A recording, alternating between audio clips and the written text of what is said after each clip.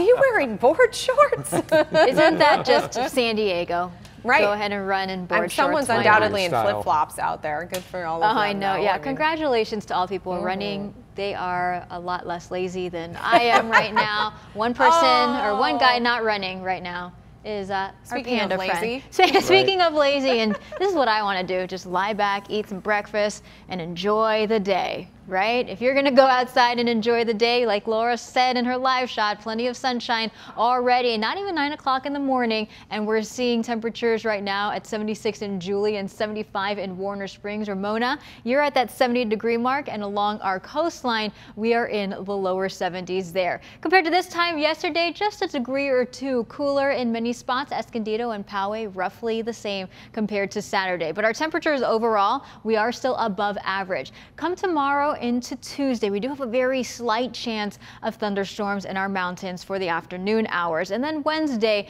drier conditions. However, along the coast, we've been dealing with that humidity for the last several weeks, and the warm ocean temperatures, of course, contributing to that. However, if you do jump in the ocean, of course, it is comfortable. We are dealing with water temps in the mid to upper 70s. Forecast highs 70s to lower 80s along our coast, and then a bit warmer inland. Some spots going to reach the lower 90s there. Our 7-day forecast here along the coast, so we're going to bump it up a couple degrees as we head into midweek. So 84 by Wednesday, but we're going to stay roughly in the lower 80s throughout the next several days. Inland valleys here, we will eventually see the lower 90s by midweek. However, those overnight lows more comfortable than what we're seeing along the coast. Up in the mountains, in the 80s, and the deserts, pretty hot near 110.